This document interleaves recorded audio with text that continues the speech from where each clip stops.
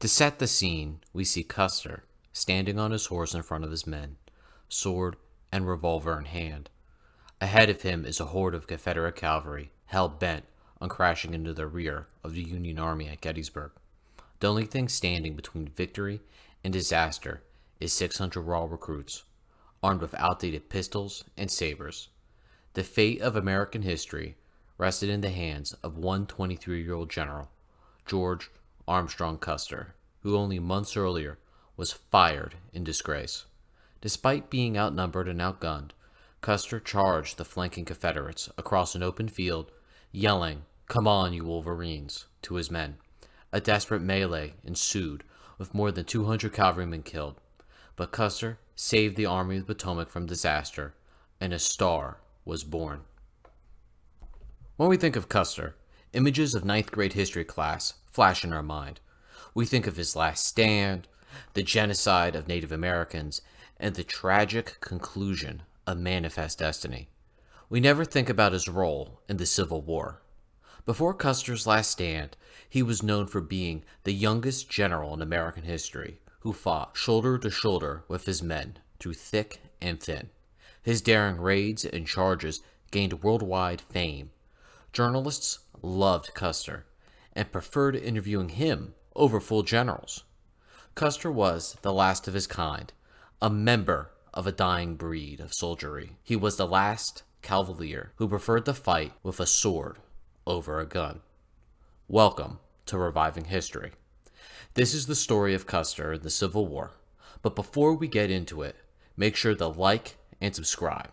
It really helps the channel grow. To begin, George Armstrong Custer was born in Ohio in 1839 to a lower middle-class family. Custer's father struggled to put food on the table, but was able to give his son a decent education. Throughout Custer's childhood, the only thing he wanted to be was a soldier. In 1857, his family was able to get Custer a commission at West Point.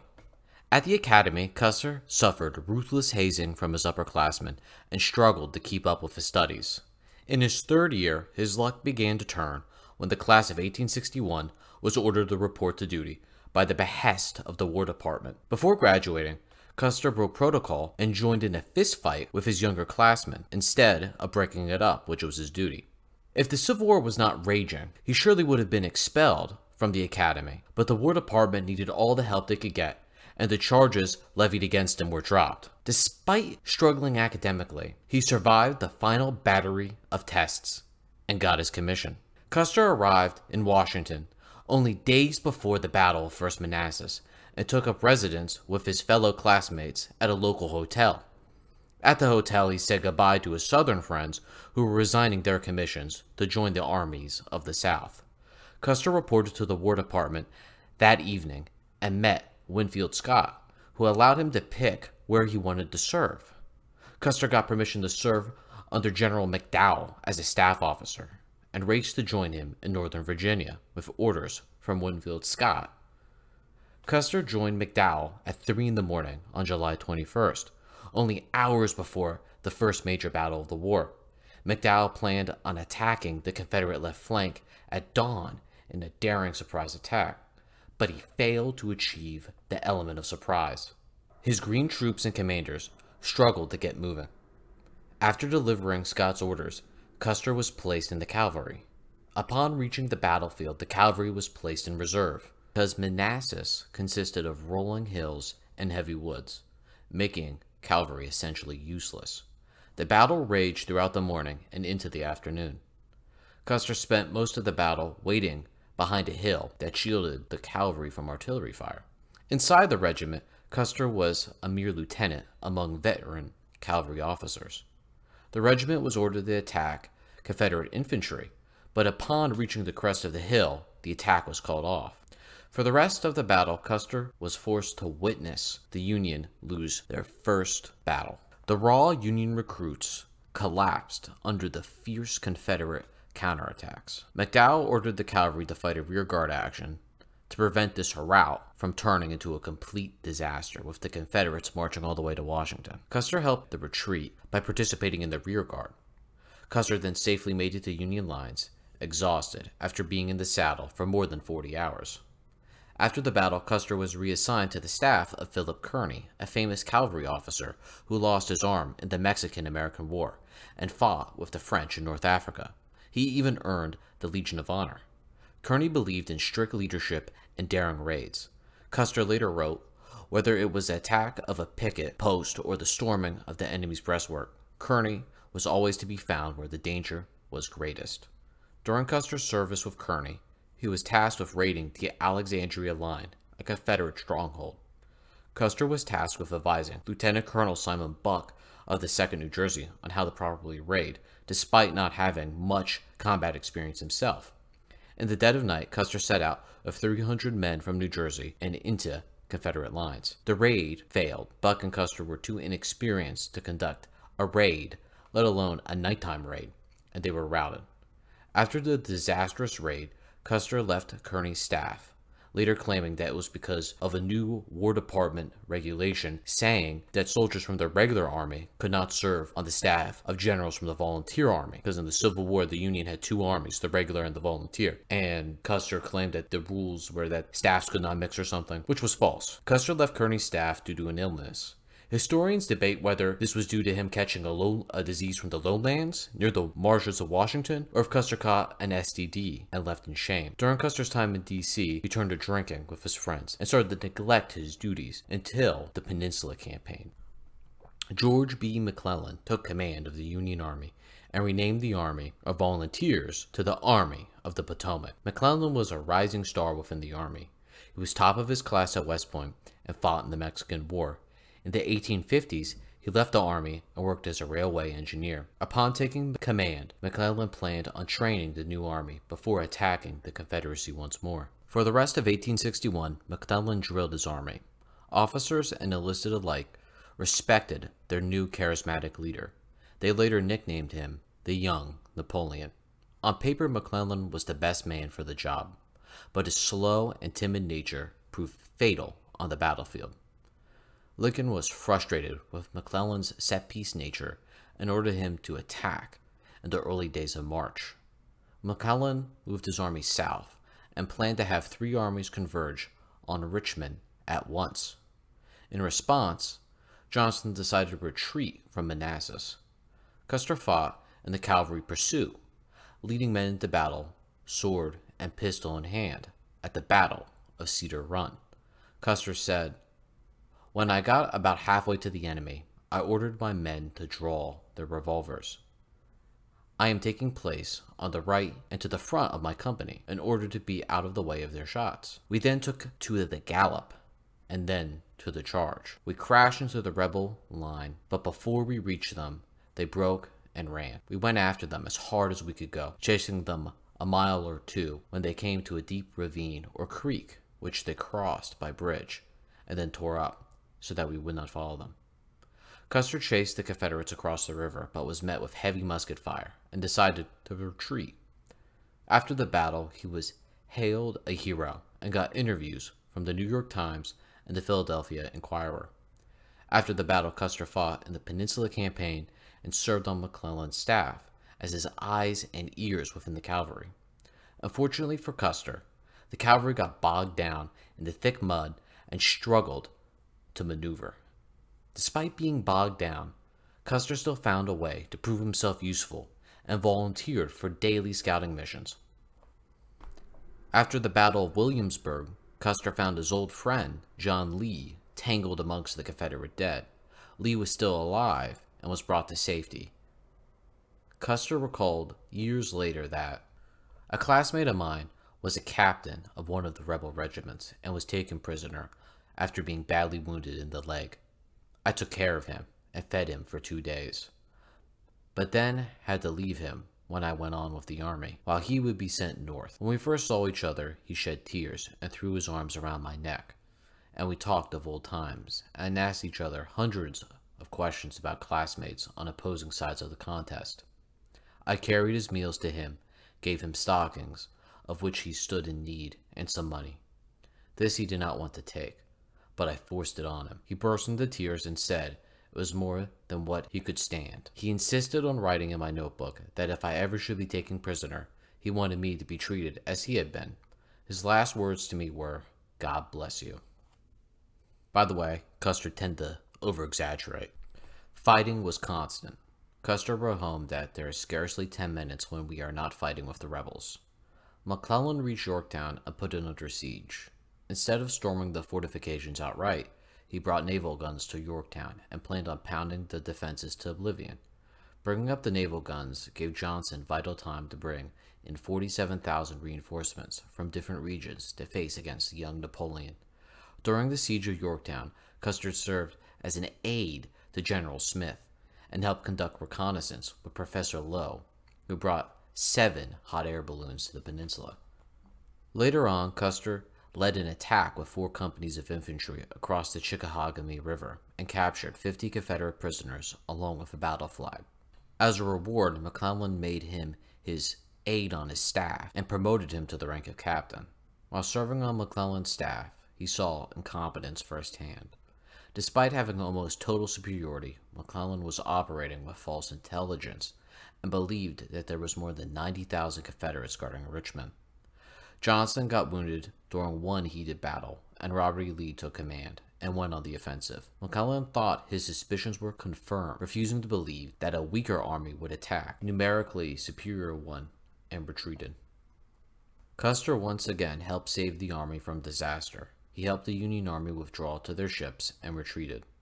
After the loss of Marvin Hill, Custer was ordered to counterattack and try to retake the hill, but that attack ended in failure. The Confederates were able to rain down artillery on the oncoming Union cavalry and infantry. Before the Union departed, Custer visited Lee several times and took a photo with James Washington, an aide on Johnston's staff. The photo would be shared worldwide and remain one of the most iconic Civil War photos. Upon McClellan's return, he was sacked and replaced with John Pope, but Pope lost a series of battles against Lee and Stonewall Jackson, so Lincoln decided to fire him and reinstate McClellan. After Custer's return from the peninsula, he lingered around Washington for a few weeks before rejoining McClellan on the battlefield for the Maryland campaign.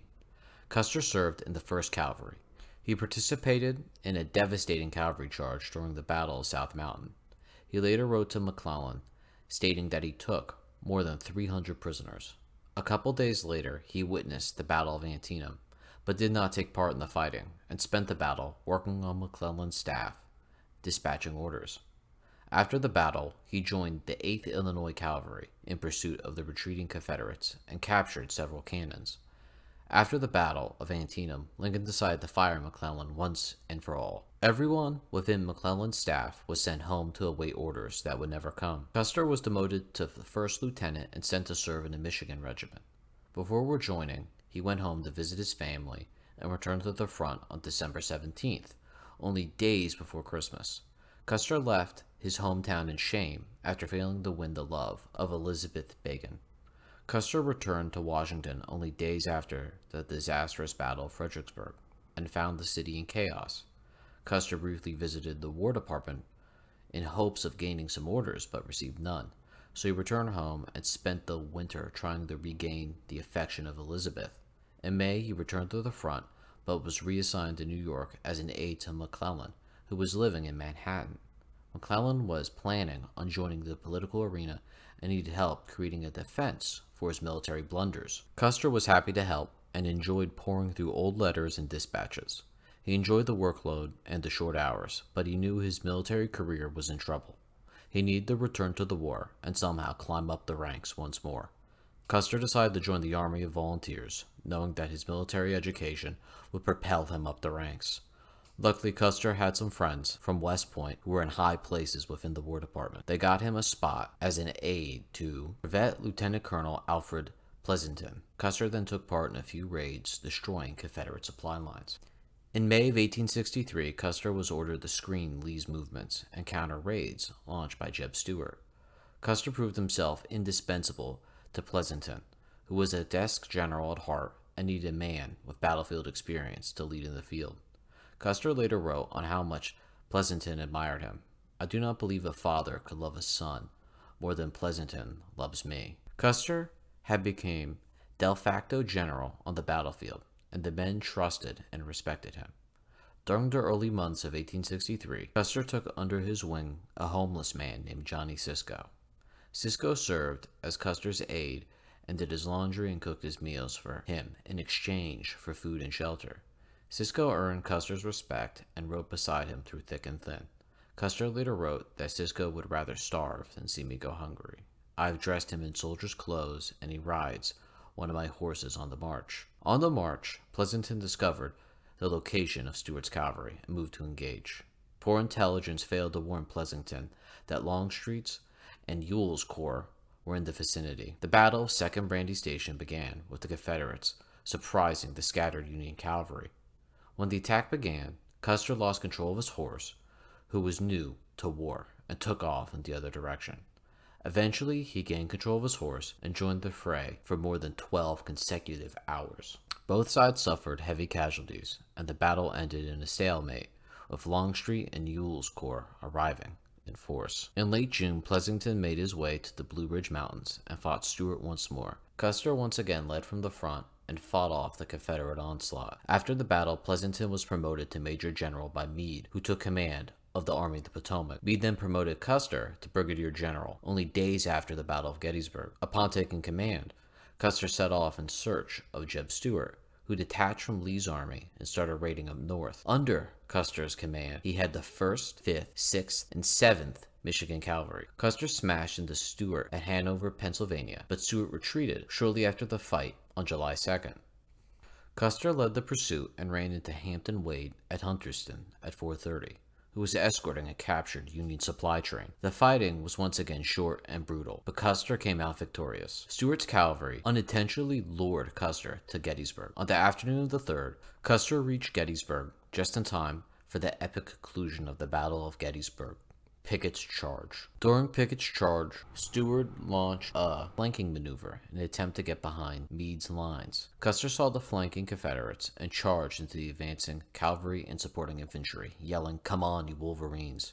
The cavalry were the 7th Michigan Cavalry, which was made mostly of raw recruits. Due to weapon shortages, the 7th only had sabers and outdated pistols. Despite lacking the best weaponry, Custer was able to drive the flanking Confederates back. Stuart was beaten, but not out of the fight. After the initial charge, he sent Hampton out once again to scout the Union lines and await for a counterattack.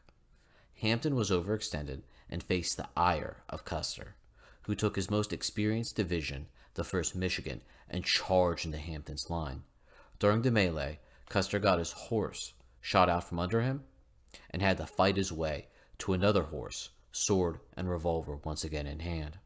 Custer was able to fight Hampton to a standstill and save the Union Army from disaster. A soldier later wrote, "The charge of the 1st Michigan, led by Custer himself, was the finest thing I had witnessed during nearly 3 years of war." 219 of Custer's men died in the fighting. After the battle, Custer led the pursuit and attacked exposed elements of Lee's supply train in some of the bloodiest, most devastating battles of the war. Custer's men had the upper hand because the Confederate army was on the verge of exhaustion from weeks of endless marching and fighting. Custer's regiment was now equipped with lever-action rifles, which gave them a distinct advantage over the Confederates, who were poorly armed at the best of times. His cavalry captured several hundred straggling Confederate soldiers and dozens of wagons and even several cannons. Lee fought his way down South Mountain and through the Cumberland Valley all the way back to Virginia. During one particularly bloody skirmish, Custer took shrapnel to the thigh. One soldier observed, "The whole cavalry had massed and ordered to cross the Rappahannock. Then General Pleasanton ordered an advance, and in a few moments, quite as if by magic, the whole country was alive with horsemen. First came columns of skirmishers, who immediately deployed and went forward at a brisk trot, making a connected line as far as the eye could see. This was a handsome charge, and it was led by General Custer, who had his horse shot out from under him once more. This officer is one of the funniest looking beings you would ever see. He was like a circus rider gone mad." After the battle, Custer got a month off to nurse his wounds. Upon his return to the army, he led from the front in a couple daring raids and helped train raw recruits during the winter of 1864.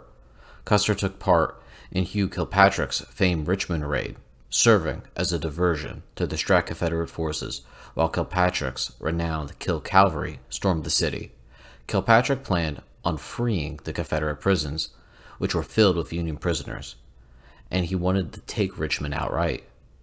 The raiders failed to take the city, but they shook the Confederates to their foundation. It was an ominous omen to the Confederates that their defeat was inevitable. Pleasanton was sacked midwinter by President Lincoln, and Philip Sheridan took command of the cavalry on the behest of Ulysses S. Grant, who took command of all Union forces.